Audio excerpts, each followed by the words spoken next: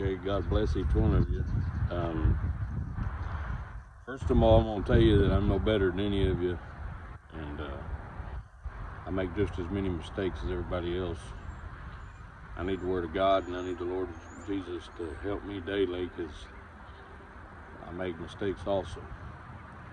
A lot of times I walk right into a mess, and I'm amazed that the Lord still wants to even use me. Sometimes my tongue gets the best of me. I'm not saying this to brag about it. I'm saying this to just let you know that the Word of God's here to correct all of us. It's here to help us. It's here to instruct us. We're living in the last days. Since I was a little boy, I don't think there's anything that's been on my heart or on my mind, which I didn't always share it, because I just felt like, Lord, I make mistakes. Everybody else, I don't need to be the one sharing this. And the Lord pretty much come to me and let me know that, do you love me? I was like, well, yeah, Lord, I love you. I said, well, then if you love me, then you follow my commandments. And I was like, well, Lord, that's the problem. I don't always follow your commandments. Therefore, I don't think I should be the one sharing. The Lord Jesus asked me again, do you love me? I said, yes, Lord, I love you. But like I said, if I loved you, I'd follow your commandments, and I don't feel like I do the way I should do. And he said, then go feed my sheep. And I thought, Lord, how in the world are you going to use a man like me? He said, just go feed my sheep. When I show you something, just go show them. Let me take care of the rest. I was like, well, Lord, okay. So little by little, that's what I've been doing.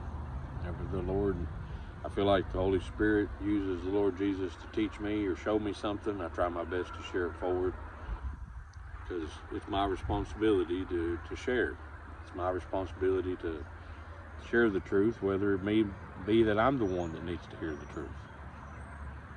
But so last night, I was pretty tired, didn't feel myself, didn't feel health-wise very good. But I was sitting downstairs, and these verses came to mind while I was listening to another man preaching about the millennium coming.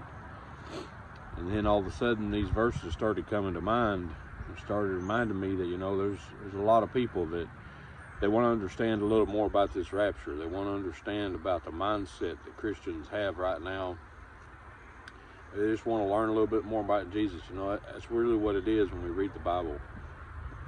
We're really supposed to be wanting to learn more about Jesus so that we can do what's right, so that we can gain faith in this Lord and Savior that we have, that wants to help us, to gain a little more understanding about this man, Jesus Christ, Son of God, that died on the cross for us, that gave his life for us. What's his purpose? What is it that he's after? What is it that he's trying to do? Well, we're going to study a little bit today, and we're going to understand just a little bit more, I believe, thanks to the Lord Jesus, about this time of the rapture, about how the people are going to act. Because I'll be honest with you, that I've never seen a time, which I was a little boy, and I kind of always wondered, you heard all the preachers talking about it, that what's it going to be like? I'm like, Lord, what's the attitude of the people going to be? Because we don't know the day, we don't need to know the time, but how can I be ready? So there are places in the Word of God that God showed me last night that we can look and we can see how the attitude of us as Christians needs to change, but also how to be aware of the ones around us and what's going to happen. Okay, so we're going to praise the Lord Jesus. We're going to thank him for what he's given for us and done for us. And just going to sit here and just going to read through these verses, and we're going to study a little bit about the attitude of the people around us, the preparation that we need to have as Christians as far as the rapture coming, and as far as Revelation. That word rapture is really hapazo, which means a snatching or taking away. The time's going to come that Jesus is going to come back to the clouds. A lot of people don't see that, but just been blessed, I guess, to see that there's actually two more comings from Jesus. One of them, he's going to be coming to the clouds, and not everybody's going to see him. When he comes to the clouds to gather his church, not everybody's going to see him. There's only going to be the Christians that are taken up to heaven are going to see him, and raised from those that are raised from the dead, and those Christians that are alive. The rest of the world isn't going to see him. They're just all of a sudden going to be in awe of how many people are missing and all the things going on in the world.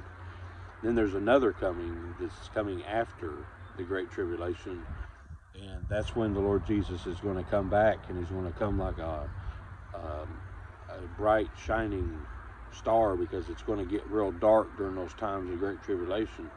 It's going to get real dark, and then you're going to see that sign. It comes from the east. He's going to be just like the sun rising. You're going to all of a sudden see brighter and brighter until you see the Lord of Lords and King of Kings, our Lord Jesus Christ, with his bride. All of them on white horses are going to land on Mount Olives. And then his kingdom from that day forth is going to start, because he's going to set things right in this world the way they're supposed to be. So there's two more comings from Jesus. And the one that we're looking forward to as Christians, that, you know, I'm kind of torn, kind of like Paul said. I really want for that rapture to come and to take his church away, because hopefully, and I have faith that I'll get to go as well. But at the same time, it's going to be a sad time of tribulation is going to come on this world. It's going to be a lot of challenges that are going to happen, a lot of things that people are going to die, countries are going to be lost, animals are going to be devastated. There's just so much things that's going to happen to this world that we really don't understand everything that's going to be. But we thank the Lord Jesus that he didn't just do things just to do them. We're thankful that we have his Father, that he says he doesn't do anything without showing his prophets first.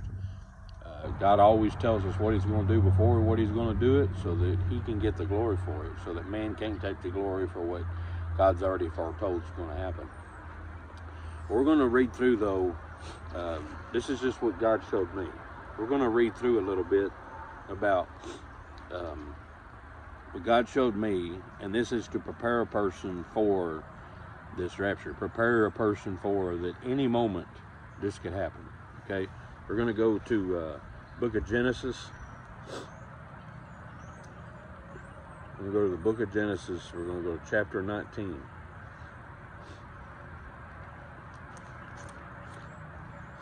We're going to start in verse 12. Now, my encouragement is that you read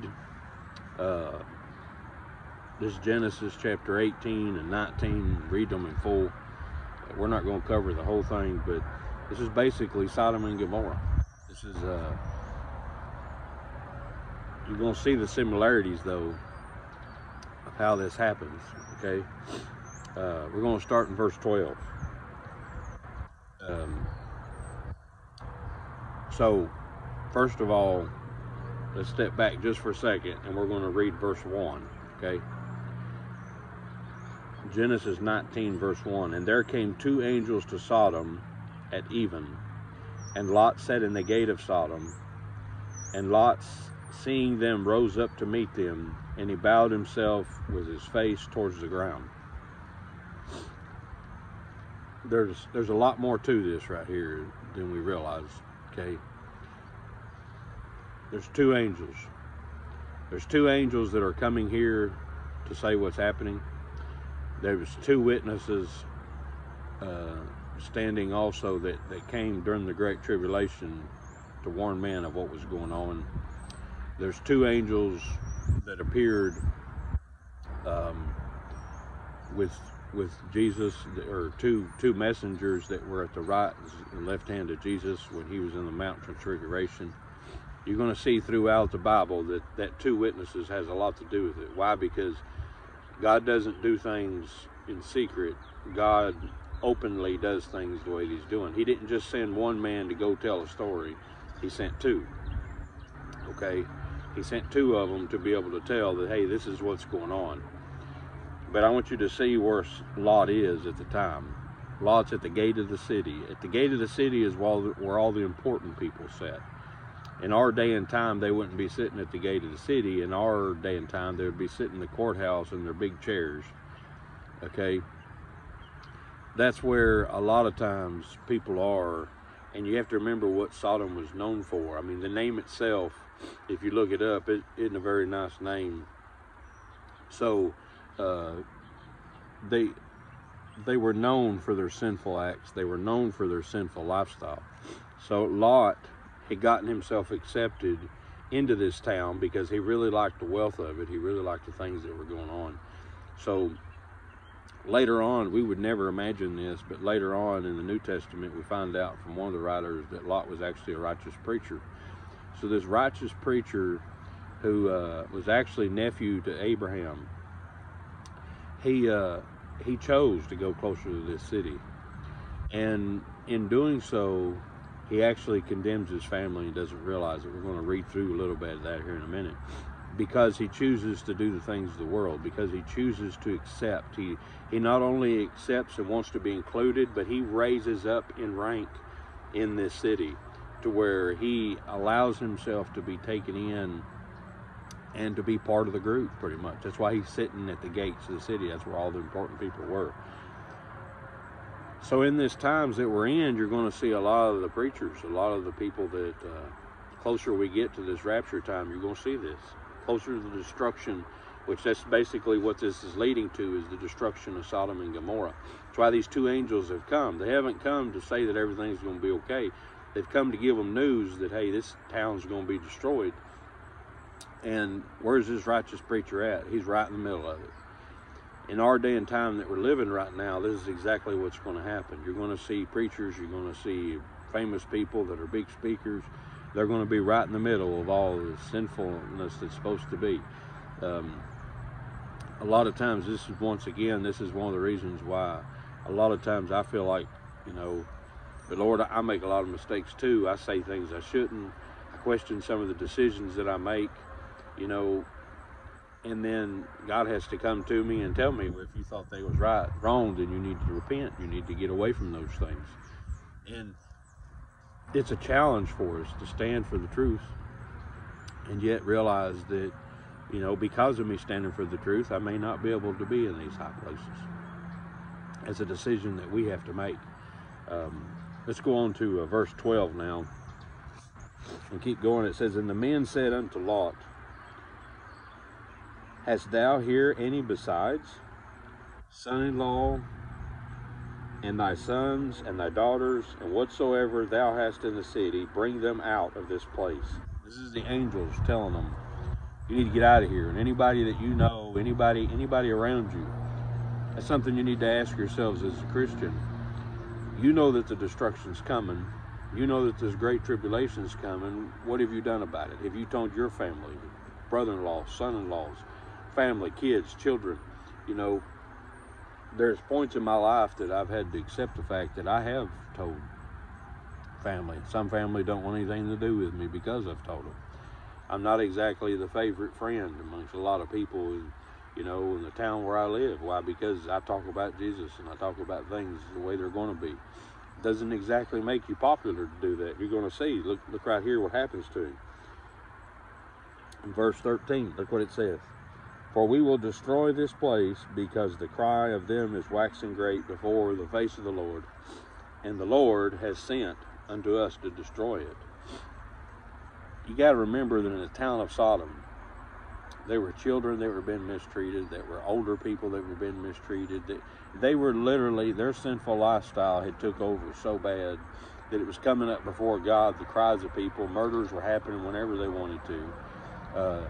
People were getting away with anything they were doing.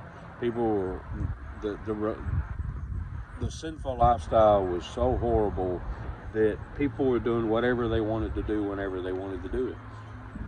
And then there were men that were still considering themselves leaders of this town, that they were okay with everything that was going on.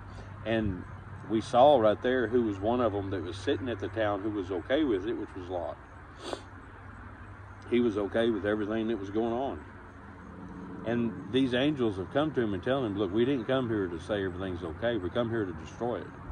We come here because this is what God said us to do. The Lord has sent us. So then what did Lot do? Verse 14, and Lot went out and spake unto his sons-in-law, which married his daughters, and said, up and get out of this place, for the Lord will destroy this city. But he seemed as one that mocked unto his sons-in-law. That right there is what happens, isn't it? When we go around and we make light of sin, we make light of things going on around us. When we do stand up for the truth, who's going to believe us? That's one of the challenges that I had several years ago, is that, Lord, why are they going to listen to me share the truth about you when I can't control the words that are coming out of my mouth, when I'm cussing worse than they are? That doesn't seem right, Lord. It doesn't seem like that's what I'm supposed to do. And yet the Lord kept showing me, I've washed you, I've cleaned you, I've prepared you. You're going to have to face some of these things. You're going to have to face that, yes, that a lot of them, this is going to be part of your life now. You're going to have to accept the fact that you've made those mistakes, and you're going to have to work past it. So little by little, the Lord developed a testimony in me that, not that people would need to follow me, but that people would see that the Lord had done something different. Maybe you're in that first part of that. Maybe you're midway through that. Maybe you can stand back and say, yes, I can see where the Lord brought me from, and I thank the Lord for it. It wasn't from my strength. In these last days, we're going to have to accept the fact that, hey, if I got saved today and tomorrow I'm going to go out and try to do what's right, this is opposition that I'm going to face. My own family sometimes isn't going to be able to accept me. My own family is going to probably think I'm crazy. You know, certain things that I said, certain ways, certain languages that I use, certain things, as gifts that the Lord gave me and blessed me with, a lot of people around me didn't care. I had church people that looked at me like I was crazy, and still do sometimes. But you know what? I don't care. That's just the part that the Lord's given me. This is what I'm trying to do. I'm trying to warn people, and we have to learn to accept the fact that a lot of people aren't going to accept what we're saying. That we do deserve the laugh and the scorns from a lot of people. Why? Because we used to be in that lifestyle, and we shouldn't have been. Lot right here is starting to face that and realize that his family is probably going to suffer because he didn't take it heartfully what he should have been sharing. What his Uncle Abraham tried to tell him not to go close to these places, not to do, he chose to do it that way, and now he's going to pay the price for it, because now, even though he tries his best to try to warn them and tell them, because he sees what these angels are, it's not going to work. We're going to face that in our life, and it's something that we're going to suffer for. It's going to break our hearts, but we have to have faith in God. We have to have faith. But how are we going to know that they're not going to listen if we don't go share it with them? This is what we need to do. This is what a Christian needs to accept while they're preparing for the great tribulation, while they're preparing that today may be the rapture. If you had two messengers come to you today and say, hey, I'm going to destroy this town, the great tribulation is starting tomorrow, what would you do with it? You say, well, I would try to go warn everybody. Well, I'm going to tell you, this right here is what's going to happen to you. You need to be ready. You need to be ready, because a lot of people aren't going to listen to you. A lot of people, even your closest family, is going to think you're crazy, and they're going to be like, really? You were partying with us yesterday, and now you're going to tell us that we need to get out of here? So just be ready for that battle. The Lord will be faithful and help you, but be ready. Look what it says. And when the morning arose, the angels hastened Lot, saying, now here's the next day. Remember, they came at even. He went that evening as soon as he heard the news. He'd been with them all night trying to warn them. And when the morning arose, then the angels hastened Lot, saying, arise, take thy wife and thy two daughters, which are here, lest thou be consumed in the iniquity of the city. And while he lingered, Lot is dragging his feet. Lot is sitting there taking his sweet time. The angels have already told him, look, we've got to get this done. We need to get you out of here. He went, he warned his family, they won't listen. Now he's dragging his feet. Why? Because he's hoping that, oh, well, that's what we do as Christians. We drag our feet a lot of times. Sometimes when it comes time for me to share messages, I drag my feet, because I start thinking about all the reasons why I shouldn't be the one sharing this.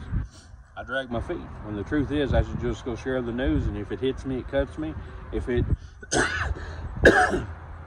corrects me, then praise the Lord. That's what it's supposed to do.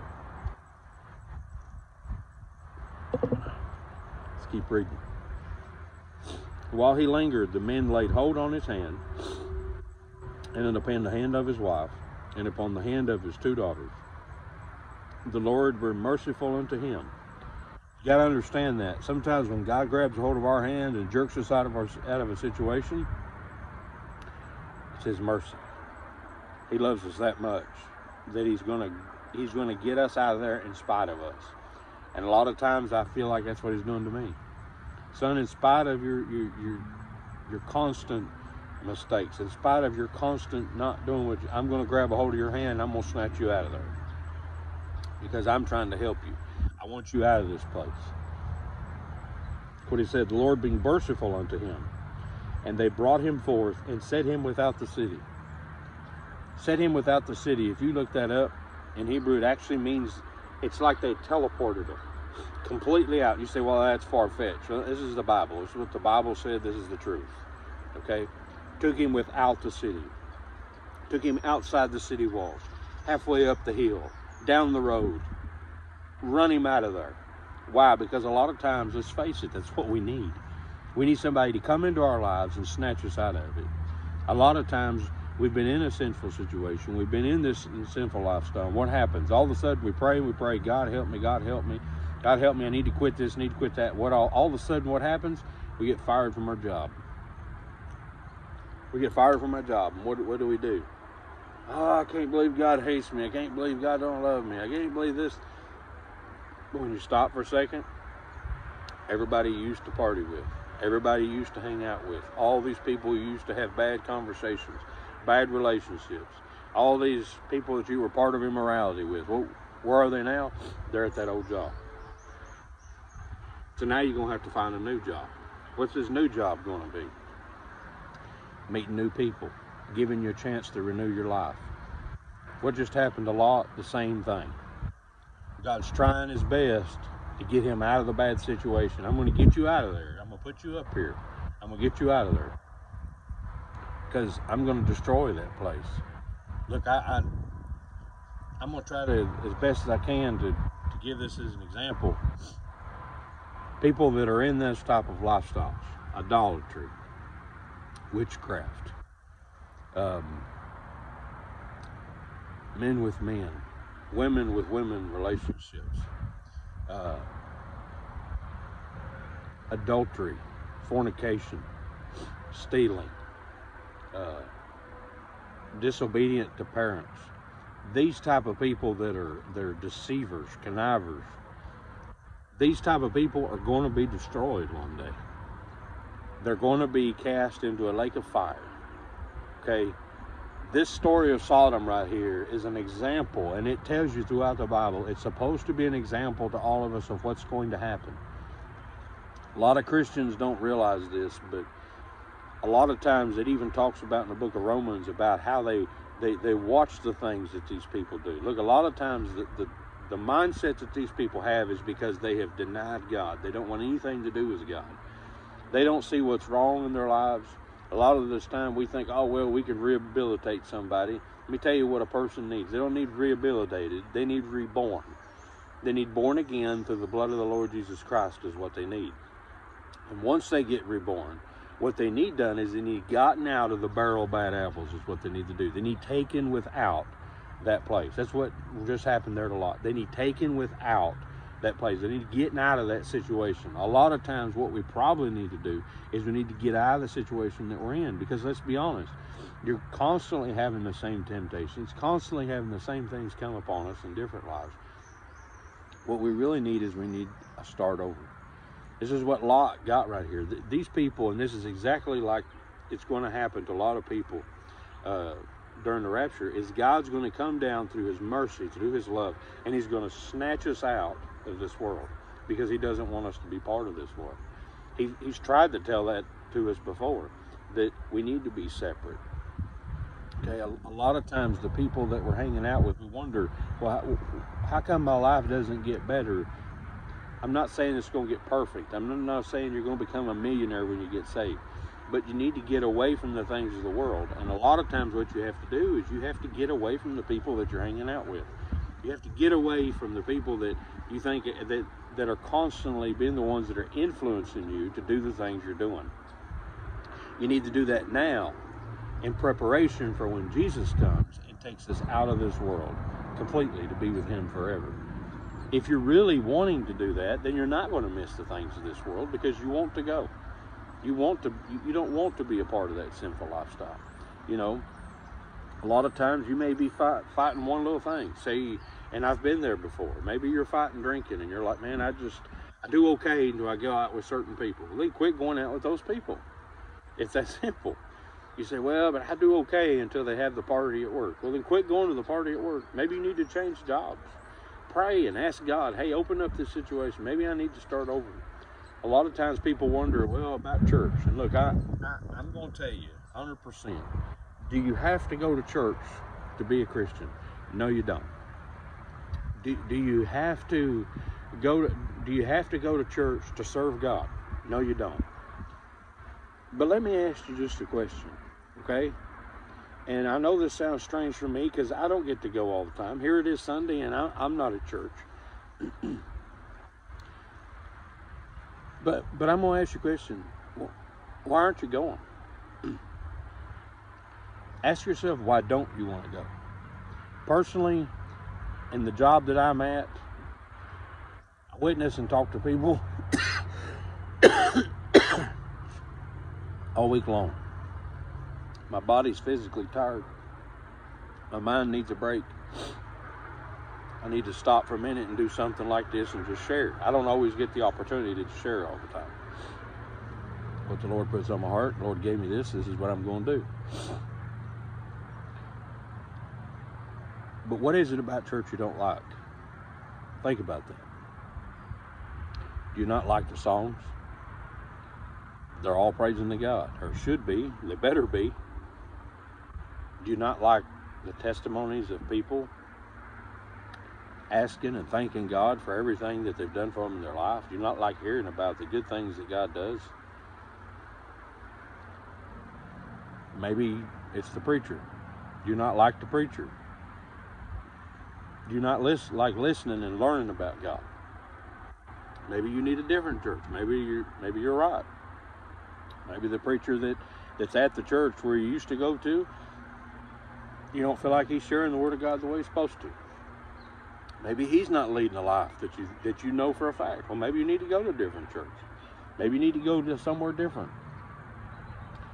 Do you not like the people that are in there? Do the people get on your nerves? You need to ask yourself a question. If those people are Christians, and I'm a Christian, aren't I eventually going to be around those people forever? Shouldn't I get to know some of them? Let me ask you another thing. That preacher's that's up there. Maybe he's just like me, like I've just told you already. Maybe he is struggling through things in his life. Maybe you need to pray for him. Maybe there's things that he's struggling, and he can't understand why God has his in there sharing, because he's struggling through things as well. So a lot of times we don't think about these things. A lot of times all we think about is, well, I this and I that. We just really never know. We should want to learn more about God. We should want to get together and sing praises and do things. Why? Because when you think about it, and I'm just going to throw this out there, nobody likes to drink alone. Everybody wants somebody with them to hang out with. When you want to go into some type of active immorality, usually you want a buddy there. Usually you want somebody there to be with you. A lot of times when people do things, they hang out with people who do what they want to do. You know, take for instance, I'm a fisherman. I love going bass fishing. What am I going to do? I'm going to go to the bait shop and hang out with guys that go bass fishing. Why? Because we talk about it. That's what we do. But when it comes to things about the Bible, you may not necessarily have to have a church that you go to, but you should at least have a group of guys or a group of women that you sit around with and you talk the Bible about, and you all sing songs together. And guess what? That's just as much a church as any building there is out here. That's just as sanctioned by God as anything else. Why? Because you're gathered together, 2 or 3 or more, going over the Word of God. Now here's the difference. Is that what you're actually doing? Is that what we're dedicating that time for? Or is it just an excuse? See, a lot of people, they've gotten around people that they're fine hanging out with. They're sitting at the gates with them. They're sitting at the bars with them. They're sitting everywhere with them. And they're thinking, yeah, I'm going to hang out. I'm going to be part of because I've moved up in this company. Well, if you've been at your job and that's what's maybe holding you back, maybe you need to rethink that. Your future depends on it. Lot had to leave everything. because he got his family into a mess. This is the mindset that we need in preparation for the great tribulation. Guys, I need to get my family ready. Lot wasn't getting his family ready. God came and God helped him, but Lot lost a lot of his family because he wasn't prepared. He wasn't ready. We need to get our families ready. We need to be responsible for getting and sharing the gospel with those around us. We need to be living a daily life and testimony so that they will believe us and will see that, man, this guy isn't joking. This really is how he feels. This is how he believes. This is the truth. Our goal should be to reach as many as we possibly can for Christ, because that day's coming. Anyway, this is just part of what the Lord Jesus gave me. There's one more section of verses that God gave me. That's going to be another little section here in just a minute. But I'm going to pray for you, okay?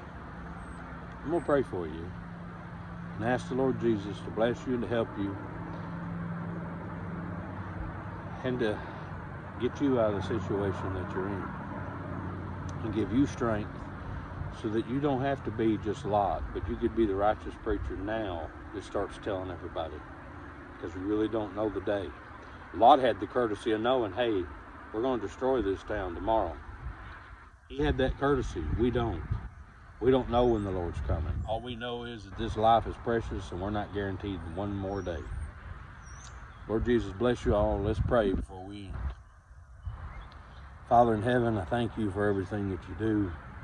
Lord Father, forgive us for our sins, forgive us for our weaknesses, forgive us for our shortcomings.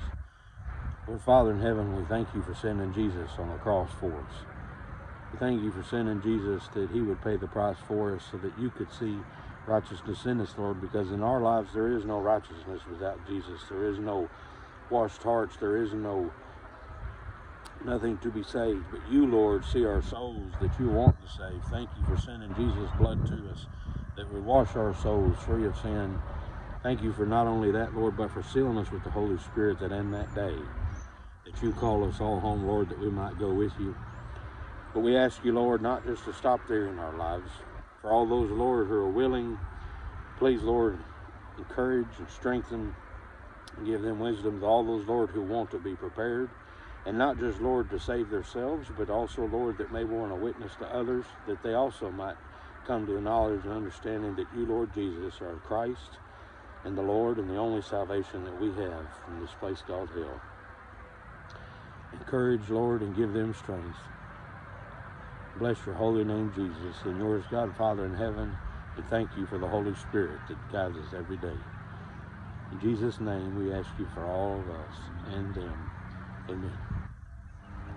Lord bless you all. Y'all have a wonderful day. Pray for me. I'm still learning. Just remember, though, above all things, Jesus loves you.